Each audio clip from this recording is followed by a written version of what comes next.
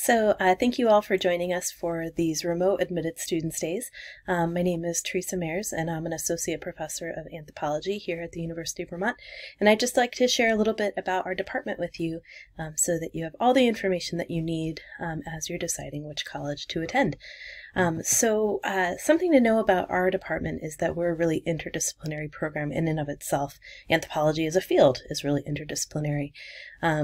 With our department, we have all 4 subfields represented: archaeology, biocultural anthropology, linguistics, and cultural anthropology. And what we allow our students to do is really to get training in all of those areas, to think about asking really critical questions, developing information and knowledge about the world around them, and really developing a really holistic sense of what anthropology brings to the world and what the world brings to anthropology. So all of our majors get exposure to all of those 4 subfields, and from then they might choose to specialize or focus on those 2 or maybe 1 area where they really find a whole lot of resonance for their own career goals or professional goals. So we have a Bachelor of Arts and, as I'll talk about in a second, a Bachelor of Science, and students can choose to focus in any of those 4 subfields: again, archaeology, biological or biocultural anthropology, cultural anthropology, and linguistic anthropology. And we also have a number of different concentrations like archaeology and heritage management, global health, and social action, which allow students to really then topically focus on the areas that they're the most interested in. Our department also has a minor and combines really well with a number of different majors on campus. And so whether you're interested in sort of area studies or perhaps a language, there's a lot of ways of combining anthropology with other degrees and programs in the College of Arts and Sciences. We also have a Bachelor of Science in Anthropology, which allows those students who are really interested in the scientific side or the physical scientific side of anthropology to focus in on specifically things like archaeological sciences, biological sciences, and some of the areas of medical anthropology and health. This major is a new one for us, although one that students have been really excited about for some time. And what we're seeing is that it's excellent preparation for students who might have interest in going into the fields of health or doing some kind of scientific research down the road. We do have a really close relationship with the Consulting Archaeology program, which was established in 1978. John Kroc, who is a professor here in the department, is the director of that program.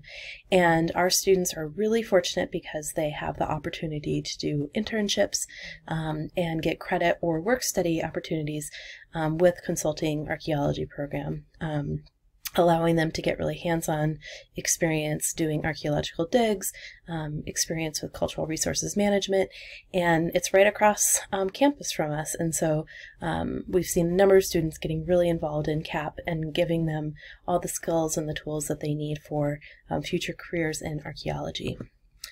Our students are fortunate, I think, as many College of Arts and Sciences students are, in that there's a lot of opportunities for experiential learning. University of Vermont is really known as an important institution nationally for encouraging and creating space for students to do internships, do undergraduate research, get involved in clubs and organizations, and doing study abroad. And so our students are very involved in all of those areas. And because our major is a flexible one in that it's not a strict sequence of courses, but rather a number of courses that you take at different levels, carving out the time and the opportunity for doing study abroad or internships is something that's really feasible for our students. And they go everywhere. We have students going to Bolivia and Jordan and Belize and different countries in Europe. And I think I've not heard of one country yet, except for maybe North Korea, where students are not studying. And it's really an exciting opportunity for students to really develop these skills and understandings that they're developing in our anthropology courses in different field sites. And it's something that we not only support, but we actively encourage.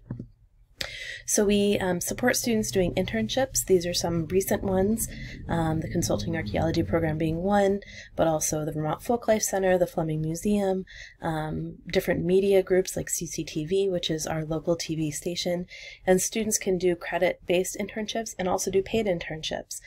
We have 2 separate courses that allow students to do internships for credit, and something that we really encourage, especially our advanced students, to do as they get ready for moving on after graduation. Just a small feature about Jenna Ingersoll, who's one of our soon-to-be graduates, has done some really great research in Jordan where she's able to connect in with archaeological fieldwork, and it's something that is not unique, that we see a lot of our students developing these kinds of experiences and skills, which in my mind really complement being an anthropology major. So a good thing to know is that UVM's anthropology department is one of the largest undergraduate-only departments in the country. We don't have a graduate program, and what that means for students is that they are being taught primarily, if not entirely, by faculty in our department. We do have a number of really great faculty members that join us, such as Jess Robinson, who's the state archaeologist, but we don't have graduate students teaching our classes, and so that allows a lot of really close one-on-one connection and communication with our faculty members. We have a very active anthropology club. They do a number of different things, but one of the things they found most exciting in recent years is to join academic meetings like the American Anthropological Association Conference, which happened a couple of years ago. They were hoping to go last year, but it was in Vancouver, so it was a little bit further away than Washington, D.C.